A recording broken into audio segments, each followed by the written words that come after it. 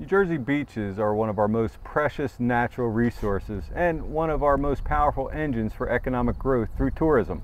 So when beaches are forced to close thanks to illegally dumped medical waste washing ashore, the impact is felt by more than just bathers. And that's exactly what just happened this past Labor Day when used needles and other intentionally dumped medical waste washed ashore in Avalon. This type of destructive disregard for the law poses a danger to bathers and to our economy, and quite frankly will not be tolerated. That's why Assemblyman Albano and I, along with Senator Jeff Van Drew, have sponsored legislation that would severely crack down on any would-be beach dumpers.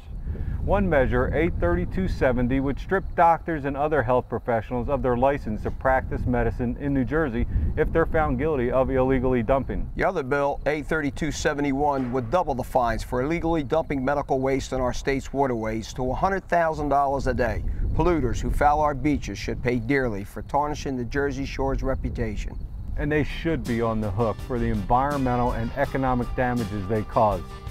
For more information about this legislation or for help with any other questions you may have, feel free to contact our district office by either phone or email.